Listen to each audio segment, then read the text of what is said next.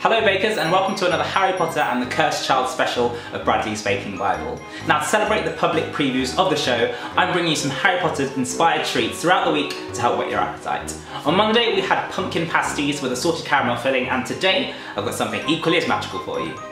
The drink of choice for any wizard, it's Butterbeer Cupcakes. Caramel sponge with a butterscotch buttercream and Swiss meringue topping. To begin with, you'll need to prepare your cake mix, so you can watch the video for baking a simple cake from Bradley's Baking Basics down below. I've also added in a tablespoon of caramel syrup. Now, this stuff is actually made for coffee, but it also works brilliantly in cakes as well. Grease and line your Swiss roll tin with baking paper.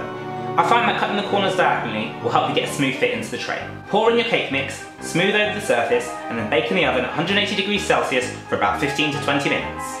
Once cooled, take a ring cutter and make the rounds for your cupcakes. Now, I know what you're thinking, Bradley, that's an awful lot of wasted cake you've got there. Well, don't worry, it's not going to go to waste, and I'm not going to throw it away. Our next Harry Potter inspired bake on Friday is going to show you exactly what to do with it, so keep it safe until then. I've also prepared some buttercream using the 2:1 ratio, or twice as much icing sugar to your butter.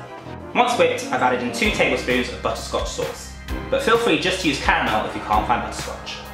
Pipe the buttercream onto the sponges and sandwich together 3 layers. Then crumb coat the outsides of the sponges with a little more buttercream before chilling in the fridge for 10 minutes. For the decoration, roll out some orange icing to about ½ centimetre thick and then cut into long rectangles. Wrap the icing around your cakes, cutting to sizes necessary.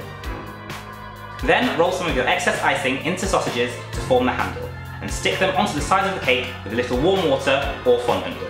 As an extra special twist, I've used the Harry Potter logo as a stencil and cut it onto some red icing to decorate the sides of the cake with. And finally, to top off the cupcakes and give it that freshly poured pint kind of froth, you're going to need some Swiss meringue. Don't worry, it doesn't need to be baked again, as this is safe to eat, and you can watch the full video recipe for that from Bradley's Baking Basics in the links below. Pipe the Swiss meringue over the top of the cakes, dribbling some down the sides for an added effect. And there you have it, super cute butterbeer cupcakes that are guaranteed to go down a treat.